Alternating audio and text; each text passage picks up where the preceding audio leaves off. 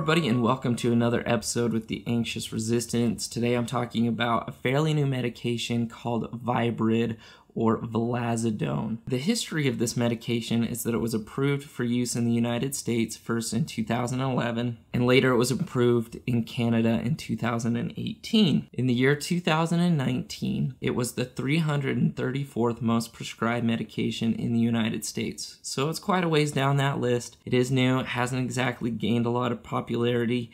And the big thing is it hasn't really shown that it's that much more effective than current medications that are on the market. So the drug lost patent protection in June 2022 for adults and is scheduled to lose that patent protection in 2023 for pediatrics. So this medication does already have some generics approved, so you can get it cheaply. It's mostly used for major depressive disorder, but like other SSRI medications, this isn't quite an SSRI, it's a little bit different, but pretty much it's the same. What it does is it is used to treat major depressive disorder and also generalized anxiety disorder and other disorders of serotonin. So what it does is very similar to other SSRIs where it blocks that reuptake transporter. So it prevents serotonin between the two synapses from being reuptaken into the neuron. What it does is it allows you to have more free-floating serotonin in the synaptic cleft, or that synaptic space. What that correlates to is how you feel.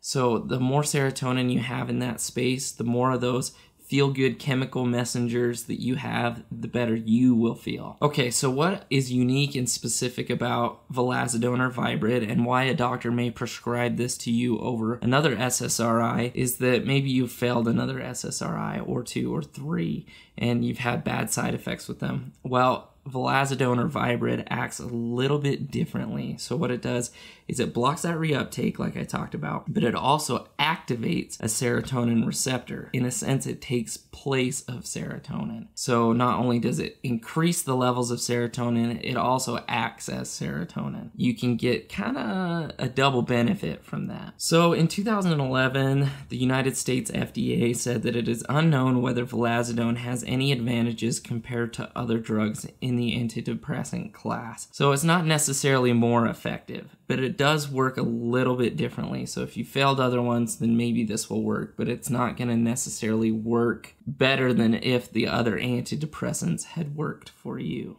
if that makes sense. So a 2019 review stated that present studies do not suggest the superiority of Vilazodone compared to other antidepressants. Okay, so let's talk about the side effects of this medication. They're very similar to other SSRI-like antidepressants. Nausea, diarrhea, headache, vomiting, dry mouth, dizziness, insomnia. It can affect sexual function, make it difficult for a man to achieve an erection, make it difficulty to reach orgasm for men and for women. Those side effects can be treated with other medications, but that's something that you can usually expect to experience with an antidepressant. Viibryd or Vilazodone is not a medication that I have a lot of experience with. It's not something that I see prescribed very often in an inpatient setting, and it's also not something that I've ever taken before. And so I don't have any personal insight about it other than it possibly act a little bit differently than other antidepressants. So if you failed other ones, this one might be worth a try to see if it works differently for you. If you've enjoyed this video, please like it. Please subscribe to our channel if you want to see more, and thank you so much for watching.